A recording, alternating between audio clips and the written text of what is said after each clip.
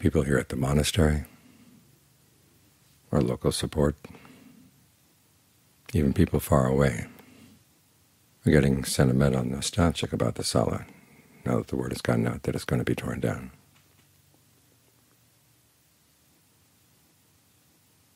And it is true that a lot of good has been done here. One of the more memorable events was when we had a visitor one time. He stayed with us for a couple months. Very troubled person. He'd been contemplating suicide ever since he was small. And his mind was like a ping-pong ball and bouncing all over the place. And he was troubled by the story in the canon where the Buddha teaches body contemplation to the monks, then goes into the forest for a retreat. The monks start getting disgusted with their bodies. Some of them end up committing suicide or hiring people to kill them. The Buddha comes out and says, "Where is everybody?" And he calls the remaining monks together and teaches them that when unskillful states arise in the mind, you should go back to breath meditation. It will clear them away, in the same way that the first rains of the rainy season clears out the dust of the dry season. And this person was troubled by that. How could the Buddha be so ignorant? How could he really be Buddha if he would do something like that? He had asked many different Dharma teachers and never gotten a satisfactory explanation. So he wanted to ask Ajahn Suwat, so we arranged a meeting for him one afternoon. It was about 4. Ajahn Suwat was sitting where I'm sitting right now. I was sitting where the monk next to me is right now. Fred, the guy, was sitting right in front of him. If you drew a line between him and Ajahn Suwat, it would go all the way over to the heater over there. And we had a woman visiting us. She was a regular, come up every weekend. She wanted to see what Ajahn Suwat would have to say. So Fred asked the question, did Ajahn Suwat know of this story? Ajahn Suwat said yes. Then Fred asked, didn't you have any doubts about the Buddha? Now the word for doubt in Thai is songsai. And that was so far from Ajahn Suwat's thoughts, I didn't even hear that word. He heard the word songsan, which means to pity. So he said, yes, I had a lot of pity for the Buddha. Here he was trying his best to teach people, and there were some people he just couldn't get through to. So I had to correct him. I said, no, he didn't ask about pity. He asked about doubt. He said, doubt? Oh, no, never. Then he focused on Fred and started talking. And he didn't let up in his talk, which meant there was no room for me to translate. And I, off to the side, could feel his compassion. It was palpable.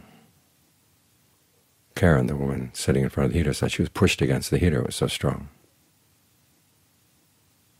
And Fred was sitting there bathed in this, and he looked kind of startled. So Ajahn Suwat talked like this for about 15 minutes. Then at the end he said, well, there's a lot that you still don't understand, but I'm afraid this is all the time I have. And so he left. And Fred's mind was calm for the next 3 days. But just the palpable nature of Ajahn Suwat's compassion was really striking. That's one of many good events that have happened here. But we have to remember, like the nature of all dwellings, this dwelling is going to have to fall. In fact, it was originally designed to be taken down. It was put up as a temporary stopgap measure while we got permission from the county to build something more permanent. And as things ended up, what was intended to last for about 5 years has now lasted for over 30. But it's bound to fall apart. We can't let ourselves get sentimental or nostalgic about it, because if we're nostalgic about something like this, how are you going to feel about your own body when you have to leave it? The Buddha talks a lot about dwellings, the body as a dwelling.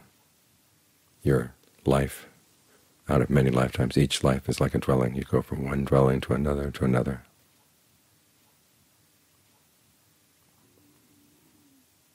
And they keep falling down. You keep building new ones and moving into them. You take on the identity of a being in a particular world. And there you are, a house. But this house is built out of very flimsy materials. The form of your body, which is constantly changing, your feelings, perceptions, thought constructs, consciousness, things that are falling apart all the time. So we can't let ourselves get nostalgic about the body. We look after it so that we can use it to practice. But we have to find a better dwelling inside as part of our path.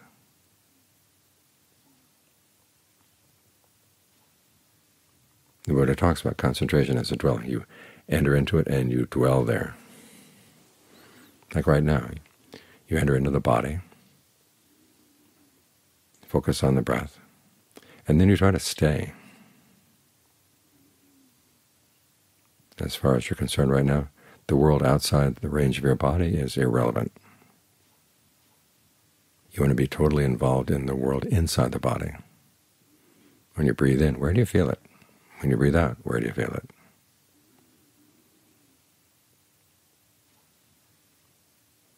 And if you get really sensitive, you realize you can feel energy flow throughout the whole body. In the beginning, though, it's going to be more prominent in some spots than others. So you focus where it's clear. And then you ask yourself what rhythm of breathing feels comfortable. Longer or shorter, heavier, lighter, faster, slower, deeper, more shallow. Where can you settle in? Because you're trying to make this house into a home, a place where you want to stay. In the beginning, it's a place to rest. But as we've learned in the past few years, you can also work from home. In fact, the most important work is the work you do as you examine what's going on in your mind when it's concentrated. But before you can do that examination, you have to get it well concentrated, because otherwise the thought of examining it might destroy the concentration itself. So try to make this a comfortable place to be. And you can make it an interesting place as well, because if it's not interesting, comfort can get dull after a while, and you want to start wandering out. And when you wander out of this home, you're exposed to all kinds of things. So give the mind things to play with. You could think about the different elements in the body, not chemical elements. These are more elementary properties. Fire, the warmth in the body. Water, coolness in the body. You've already got the breath, which is the wind element, wind property. And then earth, solidity. Where do you feel these different properties? Can you make the body feel heavier or lighter? Can you make it feel warmer or cooler as you need it? You might try focusing on the perception of warmth. Where right now is the warmest part of your body? Focus there, and see if the sensation of warmth gets stronger as you hold that perception of fire in mind, and then you allow it to expand. Can you spread the warmth around? This is useful on a cold night like this. On days when it's hot outside, you focus on water. Again, same principle. Where are the coolest sensations inside? Focus on those. Think of them as being water that can then spread around the body. Some people object that this is using your imagination too much, but then the whole point of this is not to see just things as they are. It's to see things as they function, or as the Buddha says, how they have come to be. The phrase jnana bhuta dasana, which is sometimes translated things as they are. There are many passages in the canon that indicate that that's not what the Buddha meant. It's more what comes from what. See how something arises. And the best way to see how things arise is to experiment. And you're going to learn a lot about the power of your perceptions in creating an interesting place to be at home. So it's as if you not only have a comfortable place to stay, but you've got some instruments like microscopes to look carefully at things.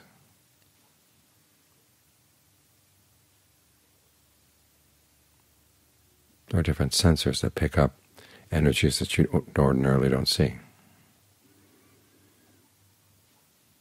They talk about how the songs of birds may not really sound like the way they sound to us, because there may be things that they're singing up above the range of our range of hearing.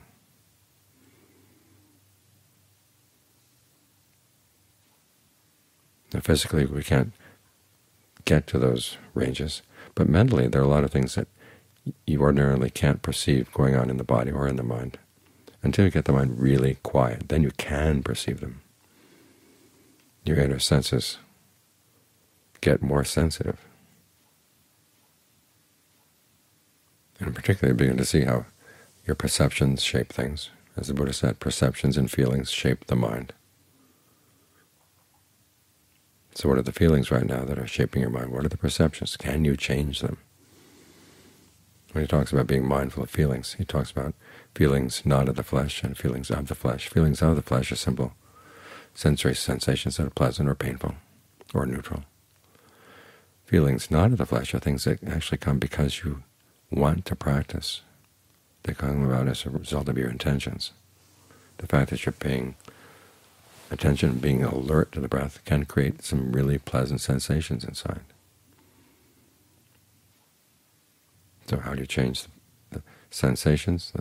How do you change your perceptions? And what happens when you do? This is how you learn about cause and effect. Because even this dwelling of concentration that you enter in, that you dwell in, where you remain, even though it seems very solid, egaka, quality of having one gathering place, it too is going to fall apart. As you stay with it, you realize you have to keep it going. Without that intention to keep it going, it starts blurring out.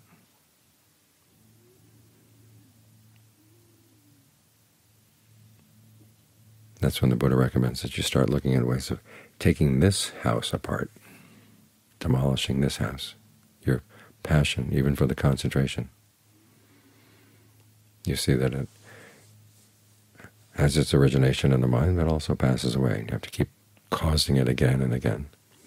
You see the allure, that really is a very comfortable place to be, and it's a much more solid comfort, a sense of well-being or ease, pleasure, than you can get from sight, sound, smells, taste, tactile sensations. But it does have its drawbacks. It's like a house that's constantly falling down, and you have to constantly keep it in repair.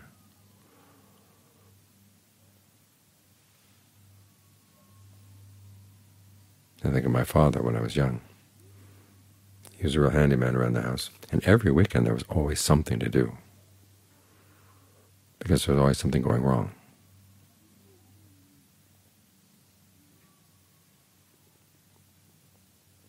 And some people will live in a house and just let things go wrong until they get really bad. In his case, he was constantly keeping it up. It made you realize if you're sensitive to having a house, you realize how much maintenance it requires. So it's not just a comfortable place to be, it's a place where you have to keep fixing it.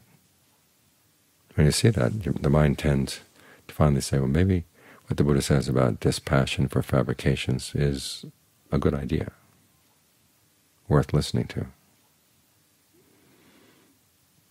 Maybe it would be better to find something unfabricated. And so you look around. You don't want to leave concentration because the fabrications of an unconcentrated mind are even more burdensome. And so you think about that analogy the Buddha gave that time he was asked how he crossed over the flood. He said, by not pushing forward, not staying in place.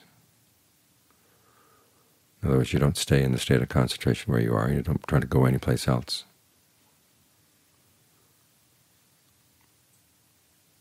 And within time and space, those are the only two alternatives. So what's a third alternative that doesn't involve time and space?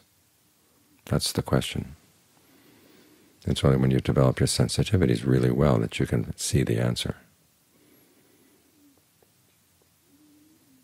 And that's when you don't have any dwellings at all. The Buddha does, however, sometimes talk about how the enlightened person dwells in emptiness, empty of greed, aversion, and delusion.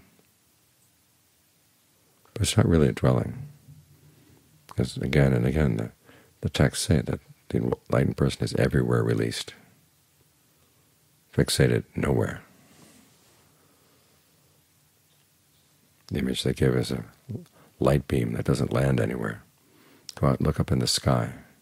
It looks dark to us, but there are lots of light beams going back and forth, back and forth. And when we have something like the moon, it will reflect the light that's there. But it's not the case that there's no light next to the moon. It's just we don't see it because there's nothing to reflect it.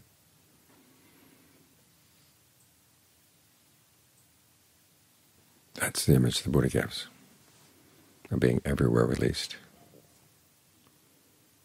established nowhere. So where we're going is outside of dwellings, which means that we have to have the right attitude to the dwellings that we take on. Try to create this inner dwelling, realizing that it too is going to fall apart, just like the body is going to fall apart someday. But you can get some good out of it. The fact that the sala is going to be removed doesn't remove all the good things that happen here. They're part of our karmic inheritance for those of us who have been here and done good here and experienced the goodness of others.